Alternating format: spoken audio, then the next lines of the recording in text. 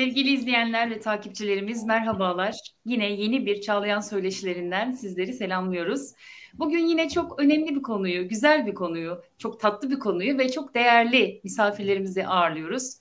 Nisan Çağlayan yazısında okumuşsunuzdur. Fatih başlığı altında bir yazı vardı ve çok bizi eskilere götürdü. Bazı okullar vardır, eğitim kurumları vardır, fenomen olmuştur artık. Onlar bir aurası, bir çemberi vardır ve oradan mezun olanlar aşağı yukarı benzer bir tedrisattan geçtikleri için aynı kaliteye sahiplerdir. İşte öyle okullardan birini konuşacağız. Fatih Koleji'ni konuşacağız. Kiminle? Yazının yazarı olan Hakan Yeşilova Bey, kendisi The Fountain dergisinin editörü ve aynı zamanda Fatih Koleji mezunu. Onun yanında Ertuğrul İncekul beyefendi yine bugün konuğumuz. Kendisi eğitimci yazar. Ayrıca Numan Yılmaz hocamız ilahiyatçı, eğitimci, yazar. Bugün program konuklarımız. Hoş geldiniz efendim. Sağ olun, teşekkür ederim. Hoş bulduk, teşekkür ederim. Hoş bulduk. Evet, Fatih Kolejli olamamış birisi olarak bugün azınlıktayım ben. Sizin yazınızı okuyunca da Hakan Bey gerçekten çok imrendim. Zaten eskiden beri Fatihli arkadaşlarımdan gözlemlerdim okulun kalitesini. Ama bu kadar derin manalara sahip olduğunu bilmiyordum ve sizin yazınızla beraber bunu fark etmiş oldum. Bir çeşit pilav günü gibi olacak bugün sanal anlamda, dijital ortamda. Güzel bir buluşma oldu. Belki siz de uzun zamandır görmüyordunuz birbirinizi, bilmiyorum. Evet. Ve Fatih Koleji'nin 2 öğrencisi ve bir hocası, değil mi? Yanılmıyorum. Doğru, aynen doğru, evet. Bugün bir aradayız. Şimdi öncelikle ilk soruyu ben müsaadenizle sormak istiyorum Hakan Bey. Şimdi Fatih Koleji'nin bir sloganı vardı. Neydi o? Türkiye için dünyayla yarışıyor idi. Bu sloganı biraz açabilir misiniz? Türkiye için dünyayla yarışmak ne demek ve bu mümkün oldu mu? Valla bizim ilk girdiğimiz yıllarda, 80'li yıllarda bu slogan henüz var mıydı? Doğrusu tam hatırlayamıyorum. Fakat mezun olduktan sonra ben birçok kolejimizin servis minibüslerinde bu sloganı çok gördüm. Fatih'in reklamlarında çok gördüm. Fakat baştan söylenmiş olmasa bile o mana en başından itibaren vardı. Çünkü benim okul kadrosunda gerek öğretmenlerimizde, gerek mentor abilerimizde, gerekse yazıda da anlatmaya çalıştım. Müstahdemlerinde bile o vizyonu insan hissediyordu.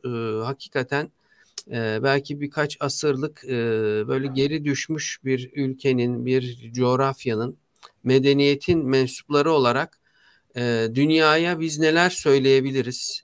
Bu mazide bunun bir benzerini yapmış bir toplumun insanları olarak yeniden bunu ifade edebilir miyiz? Bunun derdini çeken, bunun hayallerini kuran, yaşayan bir kadro vardı orada.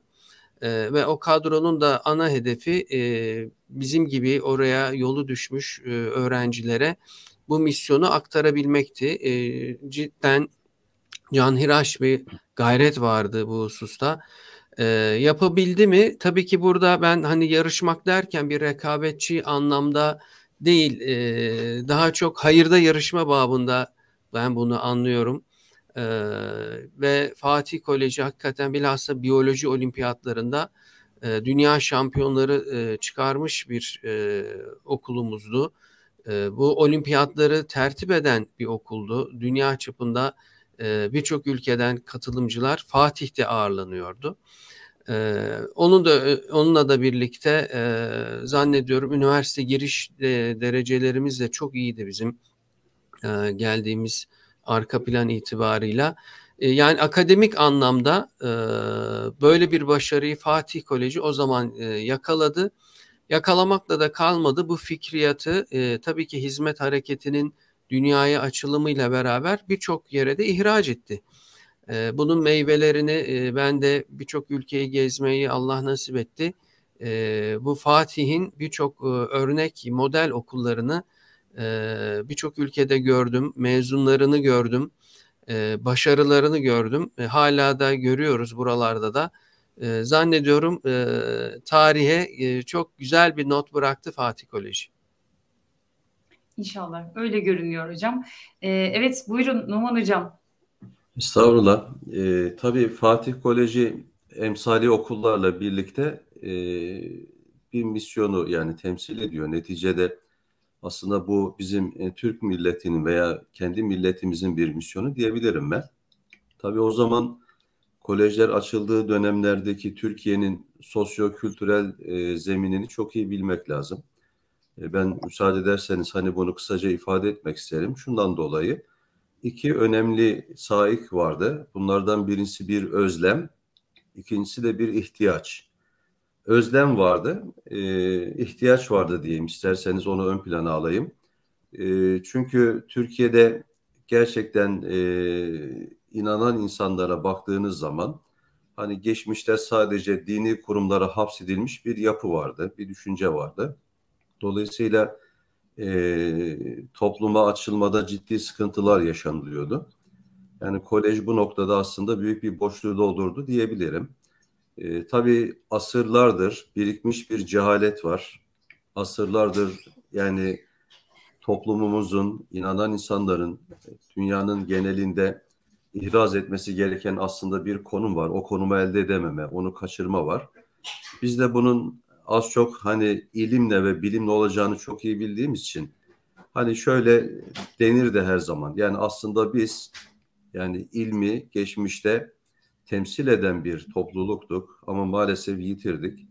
Eğer tekrar biz ilmi istirdat edebilirsek yani bilim dediğimiz ilmi istirdat edebilirsek gerçekten biz hani olmamız gereken noktaya toplum olarak yeniden ulaşabiliriz düşüncesiyle böyle bir slogan belirlenmişti. Bu sadece lafta kalmadı gerçekten. Çok seçkin, özel talebelerimiz vardı. Çok güzel kadrolar vardı. Dolayısıyla bu kadrolarla bu talebeler bir araya gelince bir de güzel bir program yani eğitim programı buna eklenince çok ciddi başarılara imza atıldı. Hem bilim olimpiyatlarında hem Türkiye'deki üniversite imtihanlarında ve dolayısıyla pek çok kez ülkemizin adını dünyanın değişik bilim platformlarında bu değerli kadromuzla beraber değerli öğrencilerimiz temsil ettiler ve gerçekten o günler bu okullar insanımız için, toplum için bir ümit kaynağıydı diyebilirim. Hani aşağılık kompleksine girmiş, artık bizden adam olmaz, bizden bilim adamı çıkmaz, biz ne yapsak artık bundan sonra eski duruma gelemeyiz diyen milletimize bir ümit kaynağı oldu.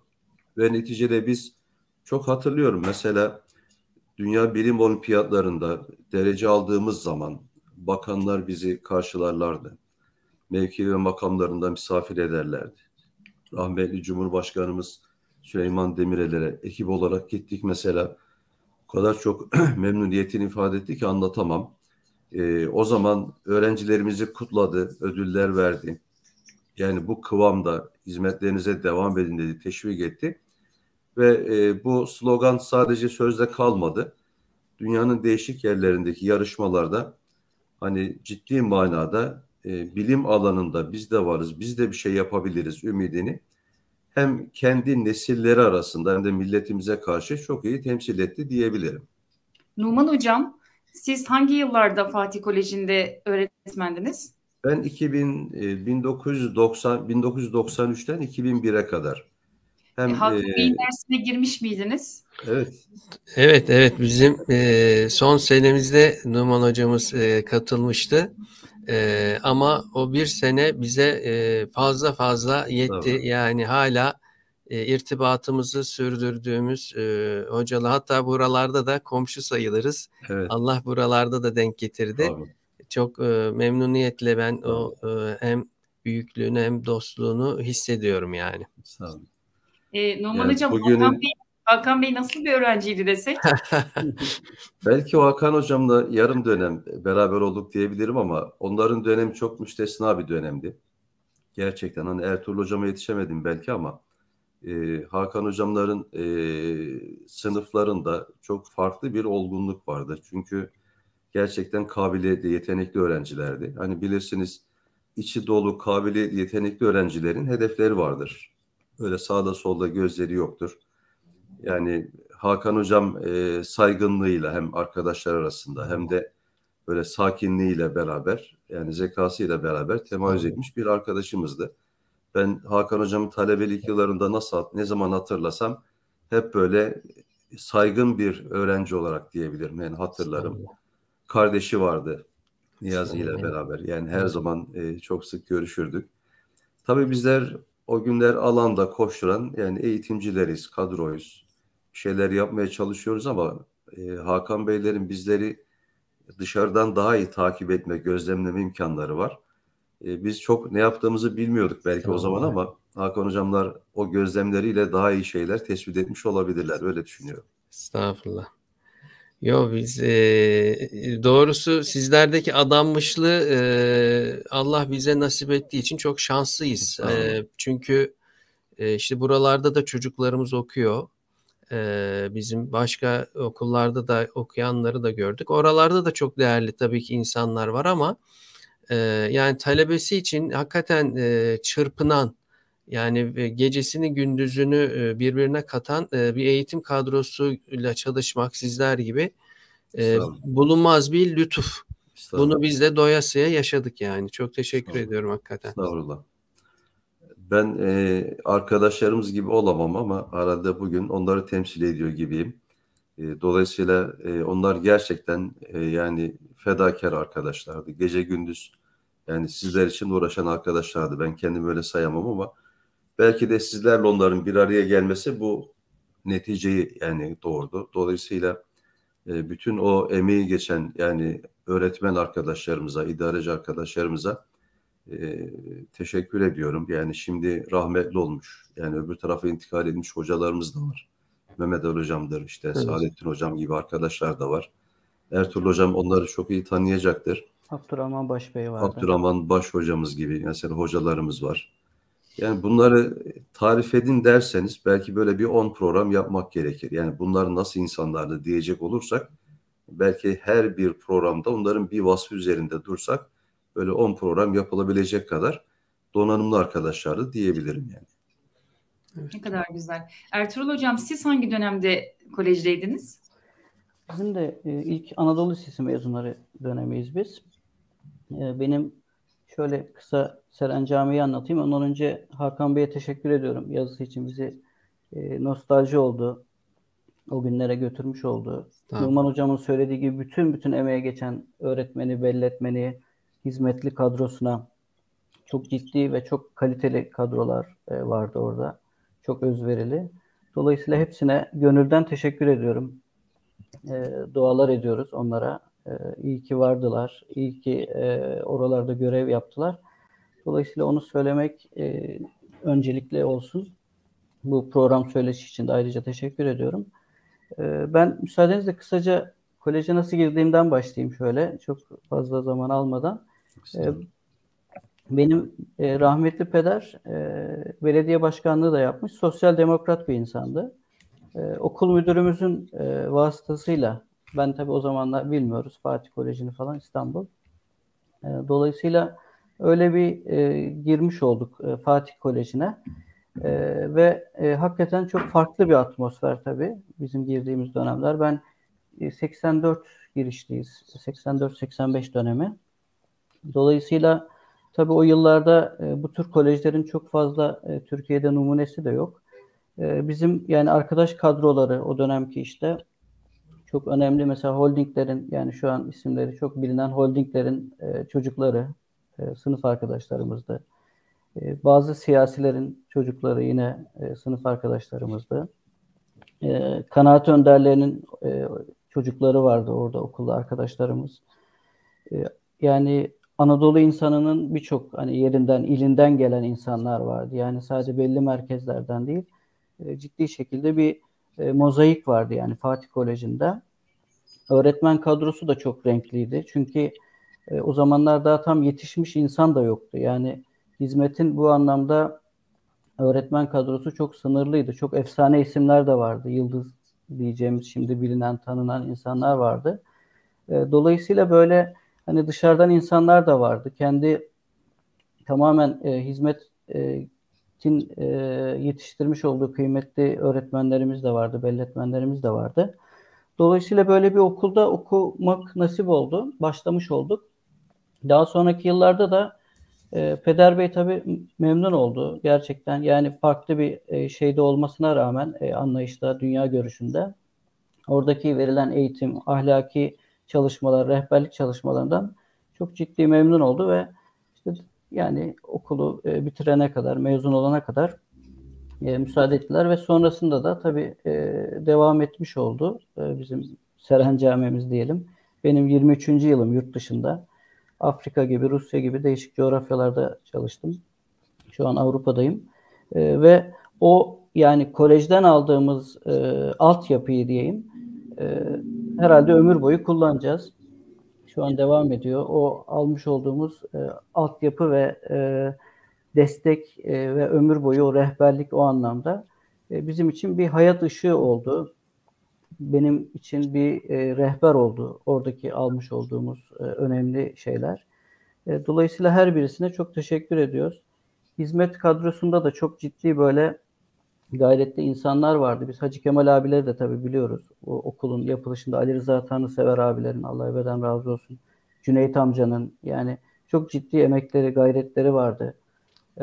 Ve yani Hacı Kemal abi hatta işte buranın her taşında gözyaşım var. Kıymetini bilin okulunuzun bazen böyle latife yapardı. Dolayısıyla gerçekten yani olimpiyat başarıları, kültürel başarıları ve bütün dünyaya yani yurt dışına gidişte vermiş olduğu öğretmen kadrolarıyla o zaman çünkü İngilizce bilen insanların sayısı da az. Kolejler yani emsali kolejlerde tabii başta Yamanlar, Samanyolu, işte Aziziye gibi kolejler, Nilüfer gibi kolejlerden çok ciddi insan yetişti ve dünyanın dört bir yanında ben hala yeni arkadaşları işte şurada olduğunu öğreniyoruz. Değişik ülkelerden tanışma imkanı oluyor veya fırsatları oluyor. Dolayısıyla böyle bir çınar ağacı gibi dünyanın dört bir yana dalları uzandı, meyveleri uzandı ve o ruh, Fatih Kolejilik devam ediyor. Evet. Hakan Bey'in yazısı çerçevesinde sormak istediğiniz şeyler var mı? Öncelikle hocası olan Numan Hocam'a Fatih vermiş. Koleji'nde okumaktan pişman mısın? Onu sorayım. Yo estağfurullah. Bilakis hayatımın en güzel dönemleri olduğunu şimdi vakit geçtikçe daha iyi anlıyor insan. Hatta mezun arkadaşlarımızla hala görüşüyoruz. Bulunduğumuz çevrede de var çok şükür. Başka yerlerde de görüştüklerini biliyorum. Ondan dolayı hiç öyle bir pişmanlığımız olmadı. Fakat tabii ki belki Ertuğrul abininkine benzer ben de bir aile arka planından geliyorum. Hakikaten bir cumhuriyet nesli ona göre bir altyapı var. Kolejin verdiği hava, ortam normalde çok farklı. Fakat zannediyorum o hem akademik başarı hem hocalarımızın alakası ve bu alaka sadece sizle de değil. Mesela belki onu da soracaktınız ama hatıralar derken ne olabilir diye düşünmüştüm. Zannediyorum lise 1'dim. İşte bahçede top oynarken ayağım çok ciddi burkulmuştu. Bir ay alçıda kaldı ayağım. Bir gün kapı çaldı akşam vakti. Bir açtık kapıyı. 4 tane öğretmen abimiz, hocamız. Tabii o zamanlar cep telefonu falan da yok. Belki numarayı da bulmana çat kapı gelmişler. Tabii bütün ailecek böyle bir şok olduk. Yani müthiş sevindik. Çok onore oldum. Çok alışılmış değil o zaman. O zamanlar için ve hala aslında bu günlerde buralarda bile öyle. Hani öğretmenlerin buradaki görev yapan bazı arkadaşlarıma bakıyorum. Onlar da aile ziyaretlerini yapıyorlarmış. O geleneği devam ettiriyorlar ve burada da aynı memnuniyet velilerde görülüyor dediler. Çok büyük bir onore olmuştum doğrusu o zamanlar. Onu unutmam mümkün değil. Zannediyorum ailemin de öyle bir metfuniyeti olmuştu. Babam mesela o da çok farklı bir altyapıdan gelen bir insandı. Fakat çok büyük bir güven duymuştu yani okula. Hatta hatırlıyorum ilk yıllarda katıldığı bir veli toplantısı vardı. Bir Amerikalı hocamız da vardı. İngilizce öğretmeni bizim Selçuk hocamız. O da tabii bir hem yüz itibariyle de parlak da bir insan o zamanlar, genç. Tercümede de herhalde çok muvaffak bulmuş. Babam hayırla hep onu yad ederdi. O parlak gençler derdi. Böyle hakikaten o güvenle hatta üniversite tercihlerimize kadar hocalarınız ne diyorsa oğlum onu yapın derlerdi. Bu farklı bir sosyal arka plandan gelen bir aile için çok büyük bir dönüşümdür. Yani okulun maksadı hakikaten gönül kazanmaktı. Tabii ki öğrencinin kalbiyle beraber bütün bir aileyi kazanmaktı. Ve zannediyorum büyük çoğunlukla da başarılı oldular.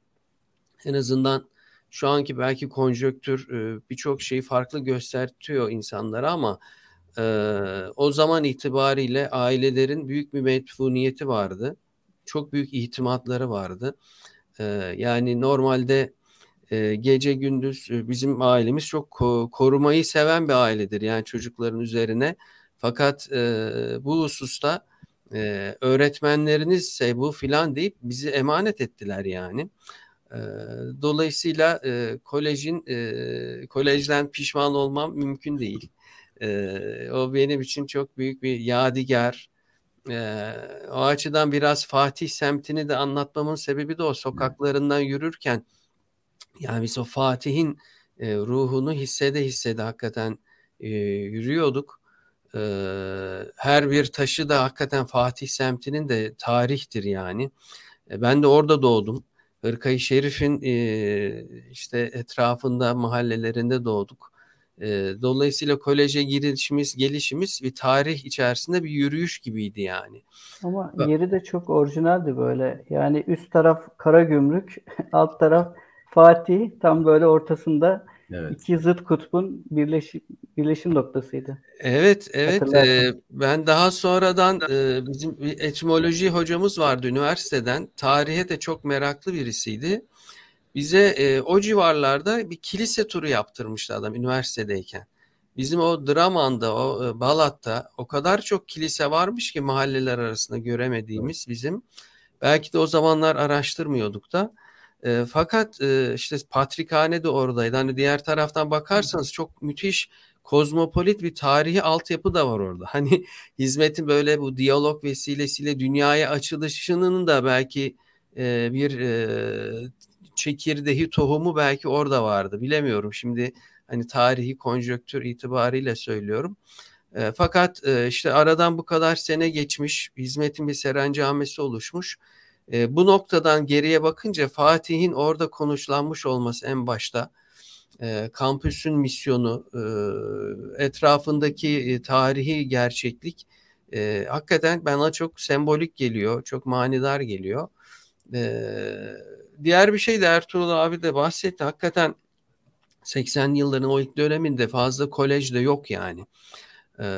Bizim hatta Anadolu'dan gelen bir arkadaşımız var. O söyledi. Babası ciddi İngilizce öğrenebileceği, yatılı kalabileceği bir okullar listesi yaptığında Fatih Koleji puan itibariyle de bu okulların içerisinde ilk 3'e 4'e giren bir okulmuş o zamanlar. Yani biz de tabii ki sınavlara girmiştik Fatih'e.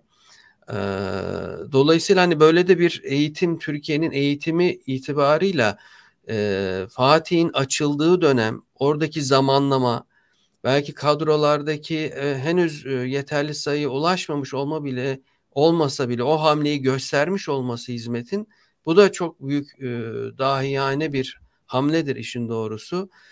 Bunu da hani bu fikrin sahiplerine bu krediyi tabii ki borçluyuz. Çok önemli bir hamle olduğunu şimdi daha iyi görüyor insan. Hakan Ben Bey, hep tabii merak ederim. Öğrencilerimizle karşılaştığımızda acaba gerçekten hani onlara ne verdik? Yani neler verebildik şeklinde. Çünkü bu bizim için mutmain olma açısından da çok önemli. Tabii hem Hakan hocam çok değerli bir öğrencimiz. Ertuğrul hocamlar. Çok böyle değerli arkadaşlar yetişti yani bu kolej nesli içerisinde. Yani hani kolejde olmasaydınız ne eksik olurdu? Yani ben soru sormuş olayım. Kolejin size neler kattığına dair. Yani bizi biraz müsterih yapacak, vicdanlarımızı teskin edecek şeyler var mı? Ertuğrul abi önce cevaplasın zaman bu soruyu. Valla yani hani Numan hocamlar tabii Allah razı olsun işin emeğini derdini çekmiş insanlar olarak onun meyvelerini de ileriki yıllarda gördüler. O yıllarda zordu tabii. Yani Fatih Koleji hani muhafazakar bir okul, işte çok misali yok vesaire. Ben yaptığımız böyle birkaç geziyi falan hatırlıyorum. Bir de önüne kocaman Fatih Koleji yazıyorduk. O zamanlar tabii garip de karşılanıyordu böyle. Çünkü çok fazla erkek koleji vardı tabii ki ama yani muhafazakar anlamda şeyler azdı. Ben birkaç şu anki siyasette de önde insanlardan işte mesela bana söyledikleri şeyler vardı. Biz gezi yaptığımızda Türkiye'ye. Yani Numan Hocam'ın sorusuna da cevap niteliğinde anlatmak istiyorum. Yani bana demişti ki mesela şu anda hala aktif siyasette. Yani dedi biz dedi sizin okullarınız olmasaydı dedi işte Hoca Efendi'ye de teşekkür etti. Ya biz nereye gönderecektik dedi çocuklarımızı yani. Yıllarca biz siyaset vesaire uğraştık işte dedi ama çocuklarımızı ihmal ettik dedi. Yani iyi ki sizin okullar var dedi. İyi ki hizmetin okulları var. Buralara gönderdik dedi yani çocuklarımızı. Bunlar mesela o kadar önemli şeyler ki yani doneler ki çünkü muhafazakar insanların çocuklarını gönderebileceği okul sayısı çok yoktu yani Türkiye'de. Ve hakikaten de yani hem bilimsel anlamda hem işte kültürel anlamda birçok boşluğu doldurdu bu okullar. Yani ciddi şekilde bir şey açmış oldular, çığır açmış oldular. Bir diğeri de işte yurt dışına gidildiğinde kadrolar yetişmiş oldu. Yani Orta Asya'ya gidilirken de İngilizce bilen insanlar oradaki nesillere, ondan sonra işte Afrika gibi, Uzak Doğu gibi yerlere hep bu altyapılarla gidildi aslında. Yani bir temel oluşturdu bunlar ve hala da o temel devam ediyor denebilir. Öğretmen kadroları ayrı kıymet, belletmen kadroları yani öğrencisi için ağlamaktan gözleri şişmiş insan olur mu? Görüyorduk okulda işte yani sabah kalkıyordu. Gece uyumamış. Ben kaç kere gördüm yani Hakan Bey de bilir. Yani bizim üstümüzü işte örtmek için vesaire biz küçükken yani uyumuyorlardı gece. Sabah üniversitesi var, okulu var. Büyük fedakarlık içindeydiler. Yani o ruhu sonra siz başka ülkelere taşıyorsunuz. Ben de Rusya'da mesela böyle yurt müdürlüğü falan yaptım Moskova'da. Yani aynı şeyleri modelliyordum ben de kafamda işte ne gördüysek bizim yurt müdürlerimiz vardı önceki dönemlerde bilinen maruf insanlar. Dolayısıyla yani onları modelliyorsunuz ve o modellerle dünyaya bir model oluşturuyorsunuz. Yani bu çok önemli bir şey. Yani Fatih Koleji üniversitelerin de aslında temelini oluşturdu. Eğitim yuvalarının da temelini oluşturdu. Bir taraftan işte rehberlikle iç içe nasıl bilim ve ilim beraber yapılabilir onu göstermiş oldu. Yani böyle katmerli açılımlarıyla bir katkı artı katma değer sağladı yani. Onu Ertuğrul Bey, sizin unutamadığınız bir hatıranız var mı kolejden? Var. Şöyle, siz sorunca aklıma geldi. Bizim işte dediğim gibi rahmetli peder sosyal demokrat bir insandı. Ben ondan bir geziyi sakladım, söylemedim. Çünkü izin vermemişlerdi gitmem için. Söylemedik tabii. İşte Bursa Uludağ'a gittik falan ondan sonra. Ben de geldim işte normal hani biraz geç gelmiş gibi okuldan. Meğer ben kimliği düşürmüşüm Uludağ'da. Tabii babam bilmiyor durumdan falan. Sonra postayla birisi gönderdi. Benim kimlik Uludağ'dan geldi tabii. Dedi bu nasıl oldu? Ne zaman gitti? Ben de söylemiştim o zaman dedim. Baba dedim böyle böyle güzel bir gezi vardı. Gitmiştik demiştim. Onu mesela bir hatıra olarak anlatmış olayım. Peki Numan Hocam sizin var mı unutamadığınız hatıranız talebelerle? Ben rahmetle anmaya vesile olsun. Tabii öğrencilerimiz ilgili hatıralar bilemiyorum şu anda. Çok hafızam yok diyorum. Ben biraz hatıra fakiriyim yani, kusura bakmayın. Estağfurullah. Ben de rahmetli anmak için Hacı Kamil abiyle ilgili bir hatıramdan bahsedecektim. Tabii 90'lı yıllar 95 arası hizmetin biraz da Orta Asya'ya açıldığı bir dönemdi.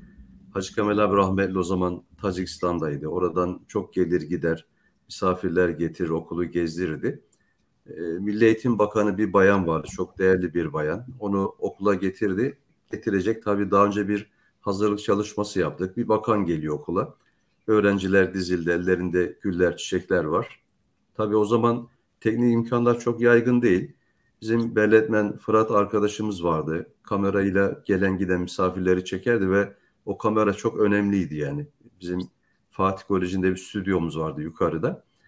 Şimdi Hacı Kamil abi bakanın okula girişini çektirecek. Sonra kaseti bakana hediye edecek. Onun için güzel bir an olmuş olacak. Tabii bakan geldi, alkışladık, çiçekleri verdik, karşıladık.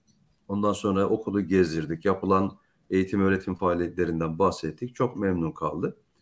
Ondan sonra tabii arkadaşımız Hacı Kamil abiye kaseti veriyor. Hacı Kamil abi kaseti açıyor, görüntü yok. Açıyor, görüntü yok. Meğer arkadaş heyecandan playa basmayı unutmuş. Yani bütün kaset boşuna gitmiş oldu. Tabii Hacı Kamil abi çok o zaman canı sıkıldı, yazık, rahmetli. Bir de Yamanlara gideceklerdi. Bu sefer Yamanlara götürdü talebeyi. Ya o bakanı Yamanlara götürdü. Oradaki arkadaşa demiş, bak playa basmayı unutma sen de. Hani oradakiler böyle unuttu. Ama tabii ki yurt dışından gelen pek çok misafirimiz, yani Fatih Koleji'ni gezdiği zaman öğrencilerimizin edep ve saygısı, oradaki tutum ve davranışlar bize çok dediler. Yani bunlar hiç böyle çocuk gibi durmuyorlar. Bunlar çok yaşlarından üstün bir olgunluk sergiliyorlar şeklinde çok ifade eden oldu. Hatta Hakan hocam yazısında yazdı. Hacı Kamil abi böyle bir Tacikistan'dan bir misafir grubunu ağırladıktan sonra havaalanında onları uğurluyor. Tam uçağa binerken yetkili dönüyor, diyor ki, yani dikkatini ne çekmiş? Fatih Koleji'ndeki sıralarda bir tane bile çizik yok. Hacı Ata demiş, bir tane bile çizik yok. Çizik yok demiş. Yani en çok şaşırdığı şeylerden bir tanesi buydu. Talebeler hani böyle çocuk olsalar da çok olgun, yani her birisi. Yani normal okullarda bazen öğretmene kızar, çocuk tahtaya zarar verir, sıraya zarar verir. Yani böyle bir manzaraya şahit olmadık. Dolayısıyla öğretmeniyle, öğrencileriyle beraber gerçekten güzel bir atmosferi vardı Fatih Koleji'nin. Zannediyorum zaten öğrencilerimizin yetişmesine en çok sebep vesile olan şeylerden bir tanesi de o öğretmen-öğrenci arasındaki bu güzel atmosferdi diyebilirim. Evet. Doğru. Hocam siz müsterih olun inşallah. Estağfurullah. Numan hocamın özel bir yeri var. Şimdi ben yazıda azıcık bahsetmiştim. Estağfurullah. Şimdi tabii hem öğretmen kadrosu gençti büyük çoğunluk itibarıyla. Tabii hani bazı fıtratlar daha celali, bazıları daha cemali olabiliyor. Bu da işin doğasında birazcık var. Fakat bundan dolayı hani bazen talebelerin bazı öğretmenlere tavırları da farklı olabiliyordu. Numan hocamda da herkesin ortak kanaati Estağfurullah. yani farklı, çünkü Fatih'te de herkes kendince yani 5 vakitinde filan değildi tabii ki çocuklar, öğrenciler. Fakat Numan hocama karşı herkesin büyük bir saygısı vardı. Estağfurullah. Ama işte başta da dediğim gibi çok büyük bir misyona inanmış bir kadro. Ve onlarla bu ruhu duyabilmek. Şimdi mesela işte İngilizce dersimizde bizim Selçuk hocam dışarıdan dergiler bulur, getirir. Bunları da bir şekilde hani bizi tefekküre sevk edecek şekilde bunları derler, toparlardı. Plain Truth diye bir dergi vardı mesela. Oradan işte Vezu yanardağının patlamasından tutun da bunun ardındaki hikmetlere böyle bizi tefekküre sevk edecek malzeme arar bulurlardı. Ve akademik tabii ki seviyede mesela orta hazırlıkta biz telaffuz dersimiz vardı İngilizce'de. Yani ben bunu daha sonradan birçok arkadaşım da üniversitede belki bu dersi aldıklarını, o da kısmen almışlardır. Hani Ahmet Yalçın hocam hakikaten olağanüstü bir gayretle sözlük gibi adamdı zaten. Hala onun seviyesine erişemeyiz yani zannediyorum dil olarak. Çok büyük gayretleri oldu. Matematikte Mehmet Kara hocam yani dahi bir insandı. Hakikaten yani burada bütün kadroyu saymak tabii ki mümkün değil ama şimdi Şemsettin hocamı hatırlıyorum. Hani şu an Allah ona selamet versin. Allah kurtarsın. Evet. Allah yardımcısı olsun. Ama bir maneviyat önderiydi yani bizim gözümüzde. Hakikaten melek gibiydi de bizim öyle bakardık doğrusu. Farklı bir insandı. Tabii ki her birinin ayrı bir fıtratı, ayrı bir yaklaşımı, her birini burada almak belki mümkün değil. Ama bütün sen rehberlerimiz, Ahmet hocam, işte sonradan Celal hocam, şimdi o da hala gurbette, Hacı Kemal abiye de çok hizmet etmiştir. Şimdi yine ben onu da buraya davet etmek istiyordum ama dünyanın bir öbür ucunda saatleri tutturmak çok zor olacaktı. Bir 4. ülke eklemek oraya. Fakat onunla da hayırla yad etmek istiyorum. Fatih böyle bir ruhtu bizim için. Fatih 2 yazısına davet edelim onu da inşallah. İşin doğrusu Fatih yazısını biraz da Celal hocam rica etmişti. Daha önce bizim kaynağı ele aldığım bir yazı vardı. Hizmet müesseseleri, gurbetten bir bakış diye. Bir de Fatih'i yazsan filan demişti. Aslında ondan cesaret bulup yazdık. İşin doğrusu Türkçe ben çok az yazı yazıyorum öyle diyebilirim. Ama böyle gayretlerle hatta hatırlar mı Numan hocam bilmem Hacı Kemal rahmetli Turgut Özal vefat ettiğinde taziye yazısını Fatih adına sen yazsan demişti bana Numan hocam. Ben daha o zaman lise sondayız. Hani böyle de bir güven, itimat vardı. Biz kimiz ki yani taziye nedir belki onu bile bilmiyorduk ama Eliniz kuvvetliymiş demek ki hocam o zamanlardan. O güvenden dolayı yoksa cesaret değil. Şimdi de buralarda arkadaşlar iftar programları oraya buraya konuşmaya davet ediyorlar. İnanın normalde soru sormaya cesaret edemeyen utangaç bir fıtrattımdı. Eskiden öyleydi. Burada biraz herhalde o damarı açtık ama bunun arkasında böyle bir cesaretlendirme, hakikaten bir motivasyon hocalarımızdan gelen bir ruh vardı doğrusu. Eğitim hayatında bilhassa kolejlerde eğer bir öğrenci yatılı kalmadıysa büyük bir kayıp içindedir. Yani aslında yatılılığın insana verdiği çok farklı şeyler vardır.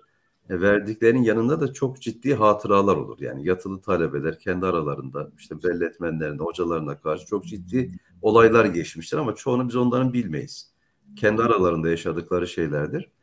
Bir öğretmenin veya bir eğitimcinin, şahsen benim için öyledir, en çok hoşuma giden şey öğrencilerimizle beraber olduğumuz zaman onların bu hatıralardan bahsetmeleri. Yani bizim hiç haberimiz yok mesela diyelim. Onlar kendi aralarında böyle bir hatıra yaşamışlar. Heyecanlı bir şey. O zaman için çok heyecanlı böyle yani yaşadıkları dönemde. Şimdi elemi gitmiş, lezzeti kalmış gibi. O hatıralar ayrı bir şeydir. Dilerim hani Hakan hocam, Ertuğrul hocam gibi arkadaşlarımız eğer böyle bir ekip olabilirse aslında bazen müsbet bazen menfi. Yani mesela diyelim öğretmenlerin hangi davranışları kendilerinde müsbet bir gelişime vesile oldu? Hangi hatıralarla mesela bu hani bazı hatıralar insanda müsbet manada şok, bazıları da menfi manada şok oluşturur. Dolayısıyla aslında bu hatıraların yani eğitim hayatları boyunca öğretmenlerinden etkilendikleri o hatıraların gelecekteki eğitim kadrolarına da aslında çok faydalı birer örnek olacağını düşünüyorum. Hem müsbet hem de menfi manada. Bu açıdan bilemiyorum tabii böyle bir şey yapma imkanı olur mu ama ben ufak bir teklifte bulunmuş olayım. İnşallah bu vesileyle bir şey daha ben aslında paylaşmak istiyordum. Üniversite sınavına hazırlıklarımız var lise sonda. O zamanlar dünyaya da hizmet okulları yeni yeni açılma safhasında ve İngilizce bilen kadro aranıyor. İhtiyaç var. O günler itibariyle işte Numan hocamların, diğer mentor abilerimizin tavsiyeleri olmuştu. Hani bu hususta bir tercihte bulunur musunuz diye. Bizim şimdi dönem zannediyorum 95-100 kişi filandık herhalde.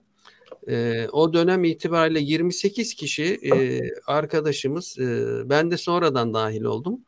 İngilizce öğretmeni olma, en azından İngilizceyi iyi bilip bu kadrolara destek veren bir konumda bulunma maksadıyla son sınıfta böyle bir tercihte bulundular. Şimdi hani kendim sonradan dahil olduğum için o ilk tercih edenleri daha civanmert buluyorum ben. Yani hakikaten çünkü üniversiteye girmek hele hele o dönem itibariyle Türkiye gençliği açısından çok mühimdi. Belki bugün onun da suyu çıktı yani merdiven altı üniversitelerle ve belki bazı şeylerin daha da kolaylaştırılmasıyla. Fakat o zaman çok önemli bir sosyal statü açısından da mühimdi. Belki herkesin hayalleri vardı bu hususta ki vardı. Fakat böyle bir yüksek bir mefkure adına yani düşünün 28 kişi demek neredeyse 4 kişiden biri demek. Belki daha fazla bir oran bulunuyor. Öyle bir kadro İngilizce bölümlerini seçtiler. Sonra da dünyanın birçok yerinde hakikaten işte Ertuğrul abi gibi eğitim misyonuna onlar da katılmış oldular. Yani burada öğretmenlerimizin, hoca abilerimizin bu husustaki söylemlerine biz itimat etmesek, herhalde ailelerimiz belki bu hususta itimat etmese zannediyorum böyle bir tercihte bulunmazdık bu açıdan. Ama Allah hiç pişman etmedi bu tercihlerden dolayı, onu da söyleyeyim yani çok hep yükseltti yani.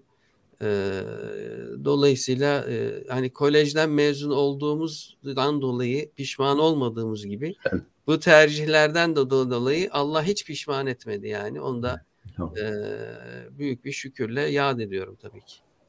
Zaten Yusra Hanım şöyle bir müsaadenizle yani Numan Hocam da ifade etti de bu Robert Kolejler, Galatasaraylar yani çok zorluklarla biliyorsunuz zamanında açılmış, kapatılmış, yıllar sonra bir daha açılmış, insanlar öğrenci göndermemiş falan. Ama mücadeleleriyle şimdi bir işte marka yani ekol haline geldiler. Yani Fatih Koleji de zor şartlarda başladı, zor imkansızlıklarla başladı. İlk zamanlar biliyorum ben maddi sıkıntıları da vardı yani ciddi şekilde. Çok büyük mücadeleler ve büyük fedakarlık yapıldı. Yani o anlamda sponsorlarına da onu destekleyen iş adamlarına da çok ciddi teşekkür etmek lazım, dua etmek lazım. Büyük fedakarlıklar yaptılar. Ben onların bazılarının hikayelerini dinledim biliyorum. Yani bu ekol anlamında, bu devamlılık anlamında Fatih Koleji ve ben diğerlerini de hani yad etmek lazım. İşte az önce isimlerini saydığımız yani hepsini ben kastediyorum. Onların da çünkü çok büyük katkıları var. Türkiye eğitimine katkıları var. Dünya eğitimine katkıları var. Yani bu şeylerin devam ettirilmesi, yazılması ve yazılı kültüre dökülmesi çok önemli. Gelecek nesiller adına. Ve gerçekten hizmetin de en büyük yatırımı insana olan yatırımdır. Yani binaların kapanması vesaire çok bir şey ifade etmez. Yarın yeniden açılır onlar.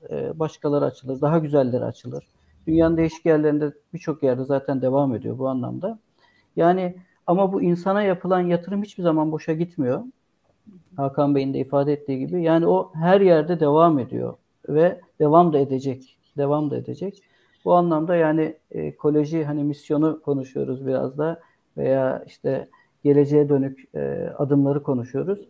Bunların her biri yazılaraktan, yazılı kültüre dökülerekten gelecek nesillere aktarılmasında çok büyük faydalar var. Bir çeşit mitolojik hikayeler olarak kalmaması için, değil mi? Geleceğe ışık tutması için, yapacaklarımıza teminat oluşturması için bunları yazmamız gerekiyor. Hakan Hocam da bir yandan başlamış. İnşallah devamı da gelir. Yani ekoloji olimpiyatları mesela ilk defa yani Türkiye'de ilk defa kolej aldı. Onun ben yine Seren Camisi'ni az çok biliyorum. Çok kıymetli öğretmenler orada görev yaptılar. Yani ilk defa onu alındı. Daha sonra da bütün dünyada temsilciliği alındı. Yani hani Mustafa Beyler vardı Allah razı olsun. Mustafa'lar, Zübeyir hocalar. Evet. Zübeyir hocalar, Kadir Beyler vardı ilk başlarda. Yani onların çok büyük emekleri var. O ekoloji olimpiyatları o zaman daha olimpiyat nedir tam bilinmezken bütün dünyanın temsilcisi haline geliyorsunuz. Başarı elde ediyorsunuz. Yani bunlar çok kıymetli şeyler. Çok örnekler var böyle. Emeği geçen herkesten Allah razı olsun diyelim.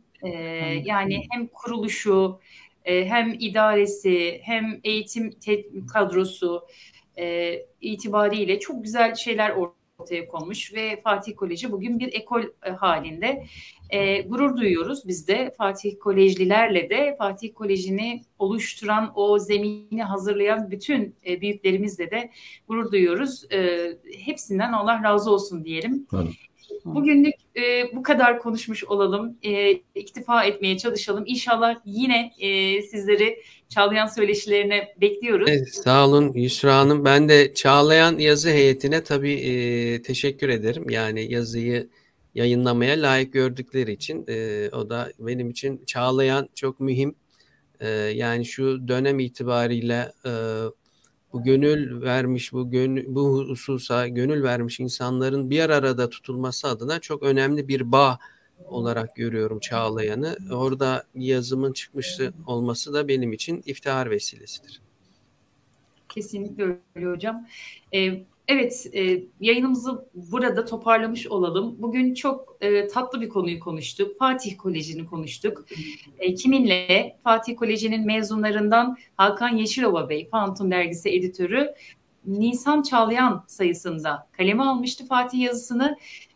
Bu yazı çerçevesinde Numan hocamız, Numan Yılmaz Yiğit hocamız, ilahiyatçı, eğitimci, yazar ve Ertuğrul İncekul, eğitimci, yazar hocalarımızla Fatih Koleji'ni konuştuk. Eskileri yad ettik. Benim ömrüm kadar, hayatım kadar eski 82-83 yılında kurulmuş bir kolejdi bu ve dolayısıyla 40 yıllık bir maziyeyi konuşmuş olduk. Evet efendim, bir başka programda yine Çağlayan Söyleşilerinde yine çok kıymetli konuklarımızla bir arada olmak üzere.